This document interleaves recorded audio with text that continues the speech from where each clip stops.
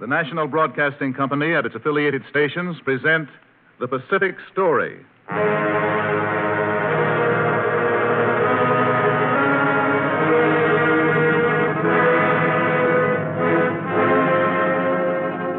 This is the story of the Pacific, the drama of the millions of people who live around this greatest sea, where the United States is now committed to a long-term policy of keeping the peace.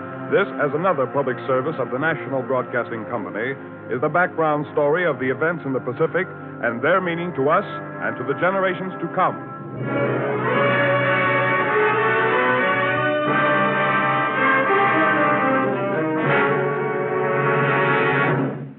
Thunder in Java.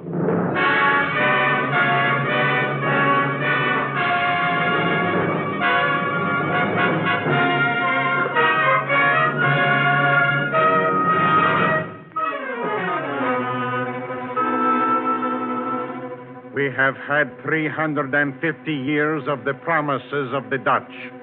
We want no more. We offered the Indies self-government within the Commonwealth of the Indies.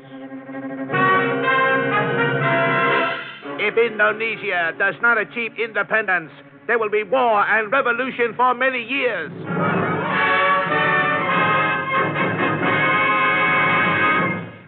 The thunder has been rolling up in the Netherlands Indies for half a century. The Indonesians, the people of the Indies, and the Dutch both made their positions clear. The Indonesians want independence. The Dutch regard the Indies as their preserve and wish to be left completely alone with them to develop them their own way. But now, for more than a month, the Dutch have had to accept the help of the British to quell the uprisings and to disarm the Japanese. I'll tell you why the British are there. Observers on the spot have their own opinions. The British aren't in Java only to disarm the Japanese and put down the Indonesian outbreak. They're there to help reestablish Dutch rule, and indirectly to help themselves. They know that if the Dutch were thrown out of the Indies, that Britain would be through in Malaya and Burma, and that the French would be through in Indochina. Across the scene of conflict in Java passes a procession of characters. Some are Indonesians, some are Dutch, and some are British. There's Hubertus J. van Mook, who perhaps knows as much about the Netherlands Indies as any Dutchman living. There's Van der Plas, through whom the Dutch planned to rule the Indies. There's Dr. T.R. Sukarno, who was president of the Indonesian Republic. And Dr. Mohammed Hatta, vice president of the Indonesian Republic. There's Wijo Jatmojo, whom the Dutch regard highly. And there's a man named Selim. And all these know the value of the Dutch Indies. It's one of the richest spots in the world. This is the Observer again. Now look at this map. The Indies are no mere flock of atolls. Now look at this. The Observer's finger traces over the map. This empire down here, Java, New Guinea, Madeira, Sumatra, Borneo, and all these other islands around in here, cover about 733,000 square miles. That's about the size of Mexico, or almost 3 times the size of Texas. 3 times the size of Texas. And living in these islands are about 70 million people. About the population of pre-war Germany. Something like 90% of these people are Mohammedans. And that is important. Important because it links the Indies with the Mohammedan world, which stretches from Morocco, across North Africa, through Egypt, Palestine, Iran, and Arabia, through India, to the East Indies themselves. Of these Mohammedans, one was Selim. Before I journeyed to Arabia, it seemed to me that mankind was divided into white men and brown men. In Minangkabau, where I was brought up, every white man was a European and a Christian, and we were taught to regard them as more respectable citizens than us brown Mohammedans.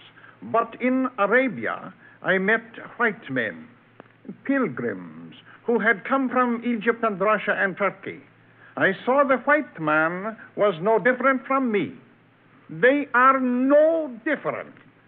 And they are no better. We must fight for racial equality. Selim became a nationalist leader in the Indies. He took up the cause of the Indonesians against the Dutch. When an Indonesian is sent to prison because he left his work on a European plantation before his contract had expired, that is tyranny. This penal sanction must stop. Selim's name rang through the island. Salem is the real heart of the Sarakat Islam. Yes, and he has shown the others the way by leaving the Volksraad and refusing to cooperate with the government. Salem was the representative of Sarakat Islam in the Volksraad.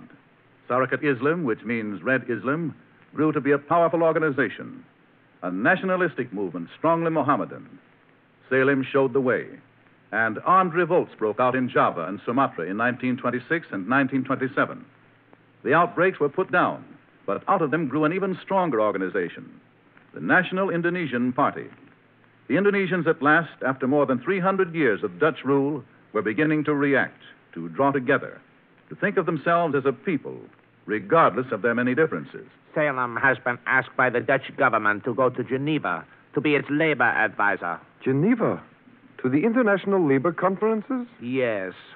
What a wonder that the government would ask him after his refusal to cooperate with the government in the Volksraad. Salem will see through their cunning. Do you think he will go? If he can help us people.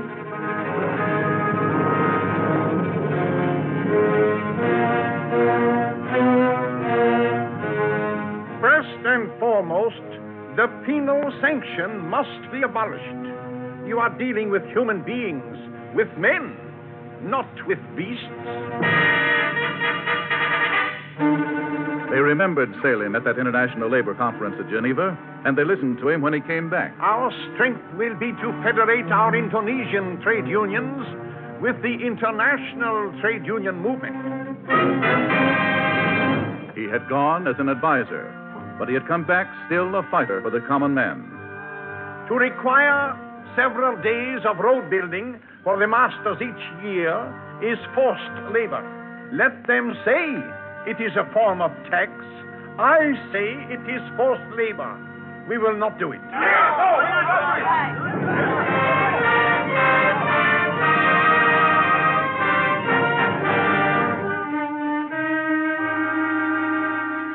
They talked, and eager Indonesians listened. This was the rolling thunder, though now it was no more than a murmur. The Dutch properly assessed it. They made concessions. The Indies are no longer simply a colony of the Netherlands. The Indies have become one of the 4 component parts of the Kingdom of the Netherlands. Today, the Indies are equal in constitutional rank with Holland and Europe, with Suriname and Curaçao. Besides this, the basic civil rights of the Indies have been reaffirmed, and you Indonesians will have freedom of assembly and the press. You will have protection of person and property and the right of petition. The Indonesians were skeptical. It must be realized by all that the Constitution of the Indies have been modified no less than 4 times in the past quarter of a century. And in every case, more self-government has been given to the people of the Indies. Concessions were made, but the nationalistic movement was stirring, and it could not be checked, even by these concessions. Salem's influence dwindled. He still thought in terms of Mohammedan nationalism, while others thought in broader terms. Young Indonesians traveled.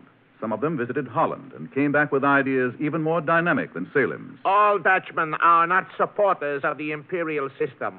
Some of them are against it. Some are even against the Dutch in the Indies. The young Indonesians talked, and others listened. There is no reason why we should not have as much pride as the Dutch themselves. We should have the same rights they have. We have a right to share in the responsibility of the government. These were the days of Dr. Sotomo, the professor of the medical school at Surabaya, and of Dr. T.R. Sukarno, the engineer who was years later to become president of the Indonesian Republic. The Dutch had their eyes on both these men and on the other leaders of the movement. Sotomo died, and Sukarno was exiled. The Dutch kept alert. The Indonesians are better off under Dutch rule than being free of it. You mean they are not ready for independence? No, they are not. Take the difference in language, for example. More than 60 different languages are spoken in the Netherlands Indies. A good many of them speak Malay, don't they? In the big towns, yes. But most of the rural population cannot speak Malay. They seem to have gotten along all these years. Only with difficulty. And besides, there are 19 distinct systems of native civil law. Would this preclude unity? That is, would this preclude the Indonesians getting together? It will make it exceedingly difficult. The unity of the Netherlands Indies depends on Dutch rule. Take the Dutch element of cohesion away, and the whole edifice would crumble into fragments. This was the Dutch position. When the war broke out in Europe in 1939, some of the Indonesian leaders rallied to the support of the Queen and the Netherlands government. We pledge our loyalty to Holland against the Nazi aggressors. This was Dr. Sukarno. Those who say that Her Majesty Queen Wilhelmina is now in exile only see the Netherlands as a small country by the North Sea, which is now occupied by the enemy.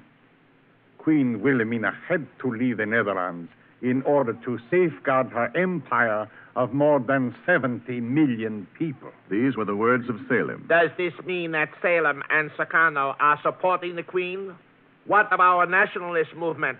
The answer came after the war spread to the Pacific, and the Japanese, like a tidal wave, swept over the Indies.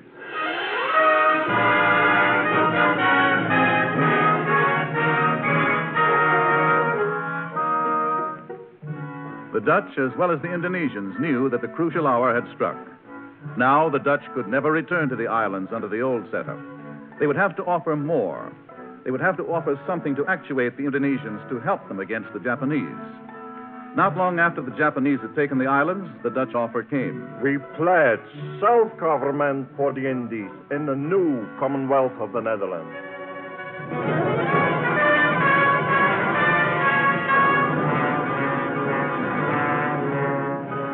Sukarno remained aloof from the Japanese for some time.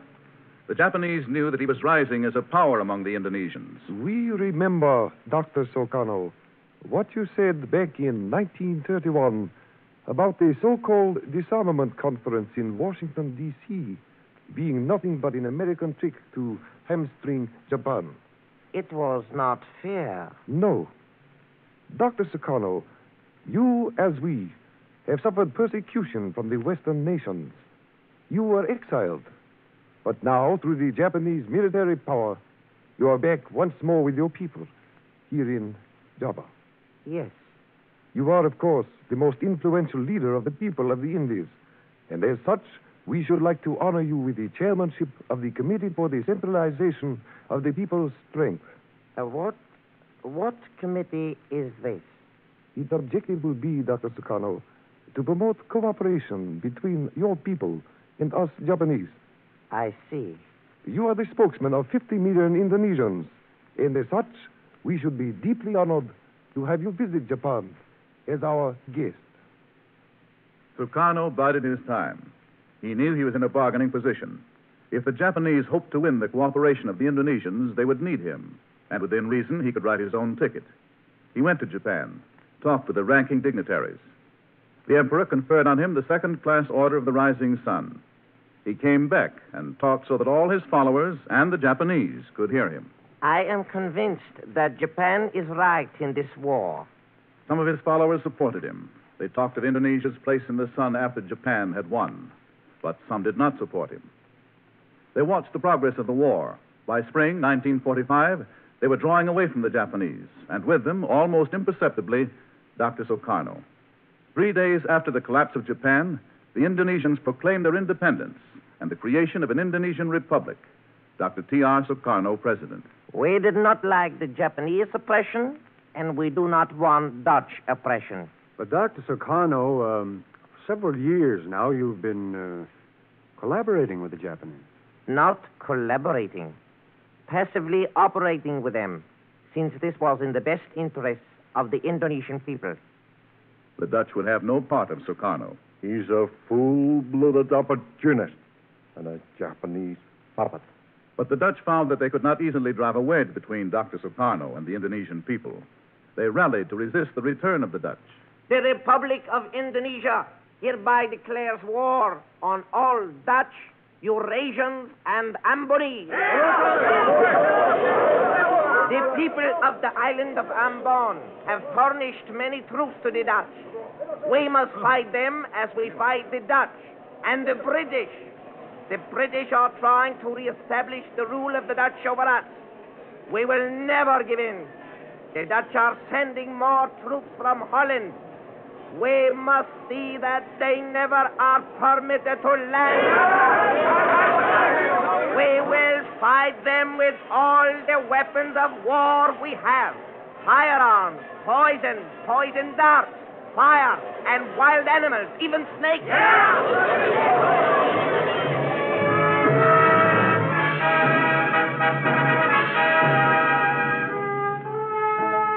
With Dr. Sukarno was the Vice President of the Indonesian Republic, Muhammad Hatta, and tens of thousands of determined revolutionaries. As the British landed, the Indonesians sent them a warning. If you bring along any Dutch troops, we will shoot them. The British sent ahead Dutch colonials and suggested they talk with Sukarno and Hatta. Rioting broke out. The shooting had started.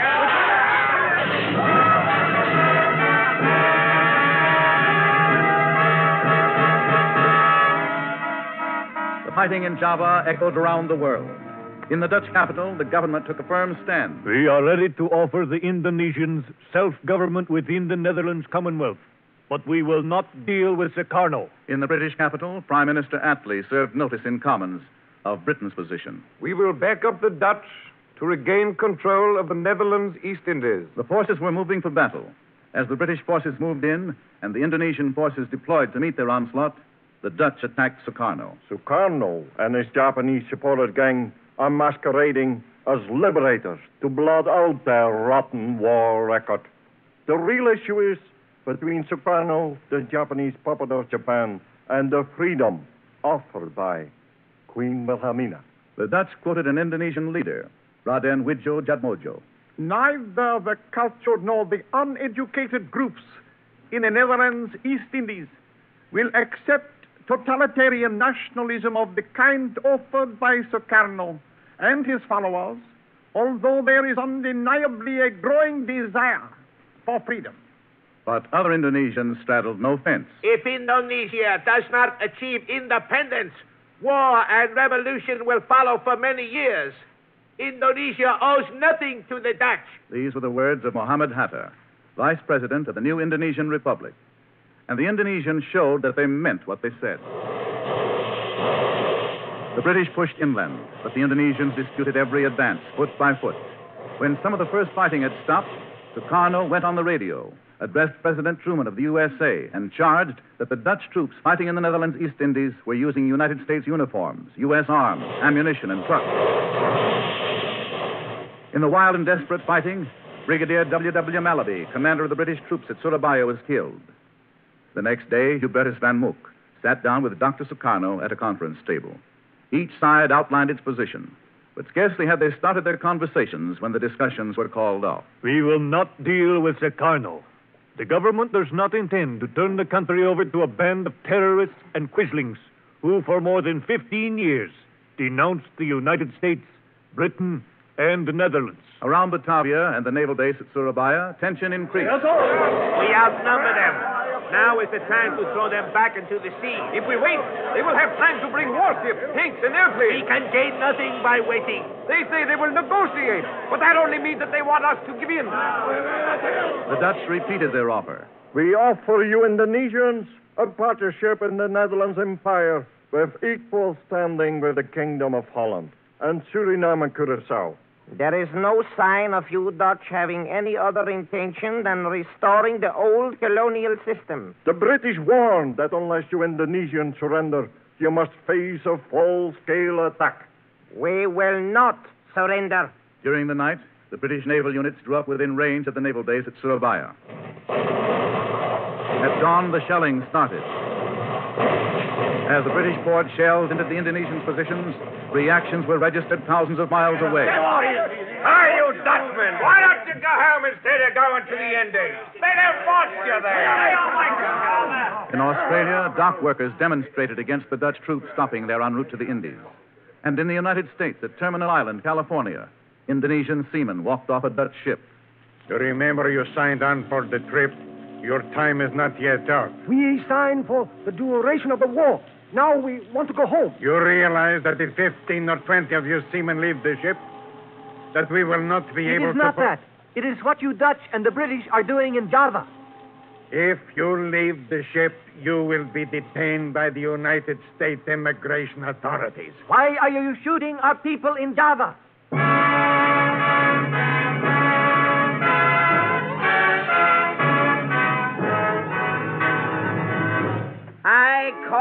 for a holy war against the British and the Dutch. We must fight them wherever we find them. Poison the water. Show no mercy to prisoners of war.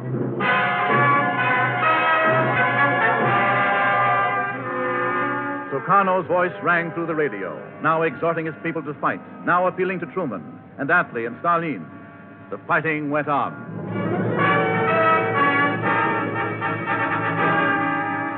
Behind the battle lines, political events were taking place within the new Indonesian Republic.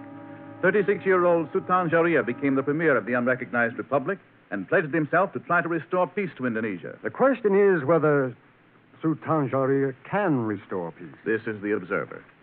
The nationalist movement has been smoldering a long time, and the outbreaks in Batavia and Surabaya were followed by outbreaks in other places, Semarang and Yogyakarta. What complicates the situation is the Mohammedan angle. The fighting has taken on the nature of a religious war as well as a political war. The Indonesian extremists have now called for a war on the British. And since the British are closely concerned with a good part of the Muslim world, the trouble could conceivably spread beyond the islands of the Netherlands Indies. Meantime, as Dutch forces converge on the Indies to relieve the British, questions loom on the nature of the future government of the Indonesians. Under the Netherlands Charter, the Indies would have the same standing as Holland. It would, in fact, be the Netherlands Commonwealth in the Pacific, as Holland is the Netherlands Commonwealth in Europe. Would it have the same relationship to Holland as, say, Canada has to Britain? Actually, it will be closer. Holland and the Indies will both be part of the same national state. Well, under that arrangement, the Indies would not be independent. It would be more a matter of equal partnership. Would any provision be made for eventual independence of the Indies? The Netherlands foresee mutual good relations and mutual advantages. This is the Dutch view. The Indonesian nationalists have their own ideas about this arrangement. It is nothing but a facade.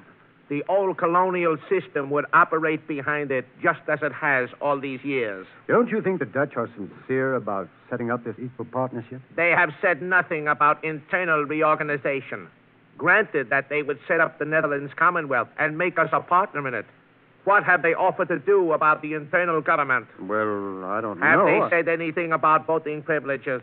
Well, not that I know of. Have they said anything about educating Indonesians for responsible citizenship? Have they said anything about their attitude toward nationalism among us Indonesians? No. They have said nothing about eventual freedom for the Indies. And that means that any effort to free ourselves in the future would be treasonable. Well, it may be possible that these details have not been set forth because they must be democratically decided by all the people concerned with them. For us, the Netherlands Charter offers little over the old system. We could still be governed by the small group of Dutchmen and Eurasians and alien Asiatics who have run the Indies for years. Two other plans have been advanced for the Indies. One, a plan for the internationalization of the Indies under a mandate. The other, a plan for the inclusion of the Indies in a new independent state within the Philippines, Malaya, and perhaps Burma and Thailand. But while these academic questions were being discussed, British and Dutch and Indonesians were dying in the struggle for the actual control of the island.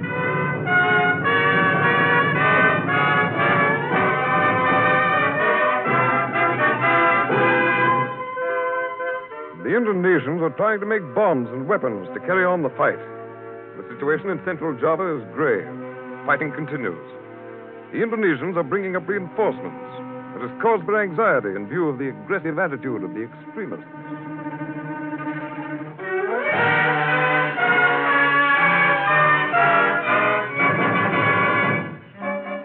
Within the new Indonesian Republic, Dr. Sukarno ceased to be a front man. But as he faded, and Sutan Sharia sought to find some kind of acceptable solution, other Indonesian strong men came to the fore, notably Muhammad Hatta, vice president, and Subarjo, the foreign minister, and the elderly one who 25 years ago was a nationalist leader, the one called Salim. These younger men depend on you for counsel, do they not? I have gone farther along the road. I see that some Indonesians are for the Netherlands Charter. Indonesian? Raden Wijodatmojo says that, let's see, I've got it here in my notes. Oh, yes, he said, the people's desire for self-government can best be met through the creation of a harmonious United States of Indonesia, within the orbit of the Netherlands Kingdom. You know that Raden Wijodjadmojo is senior administrator of the New Guinea and Morotai area. Yes, I knew he was in the government. This is what we mean when we say that under the Netherlands Charter, we could be governed by the same group who have run the Indies for years. Or whatever happens, unless you had experienced hands running the country. What you are about to say is what always is said, that we are not ready for independence, that the Dutch have proved themselves able administrators by the way they have governed the Indies for the past 350 years. But these are only half-truths. That is why we are fighting today. Dutch attitude toward the Indies is one of complete possessiveness. They have fostered the thought abroad in the world that only they are capable of running the Indies, and that there is something delicate about its administration that only they understand. They wish us Indonesians to have contact with the outside world only through them. They regard the Indies as their preserve, and they point to the $1.5 billion they have invested in the Indies. And on the basis of all this, they wish to be left alone to manage the Indies as they see fit. This is the point of view of the Indonesian nationalists. The position of the Netherlanders remains unchanged. We will convene a conference with the Netherlands Charter as soon as it is possible to sit down with responsible Indonesians. The fighting goes on.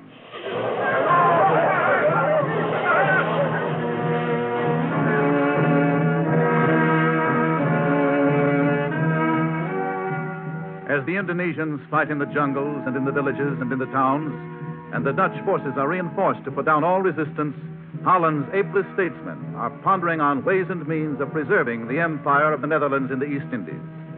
And the Indonesians are repeating the age-old legend of Jojo Bojo. When your cars shall run without horses, and your lights shall burn without fire, then the end of foreign rule shall be near. But before the end, the rule of the white race shall be succeeded for a short time by the rule of the yellow race.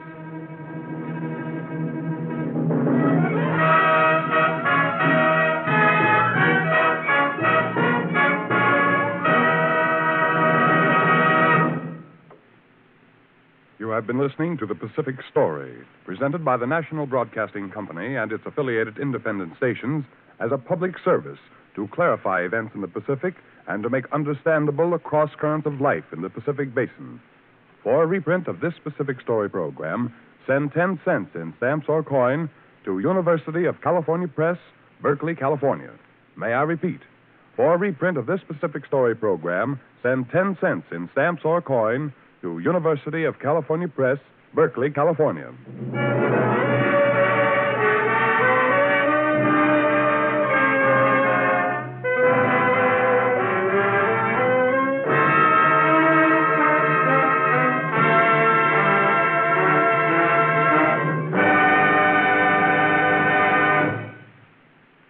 The Pacific Story is written and directed by Arnold Marquis.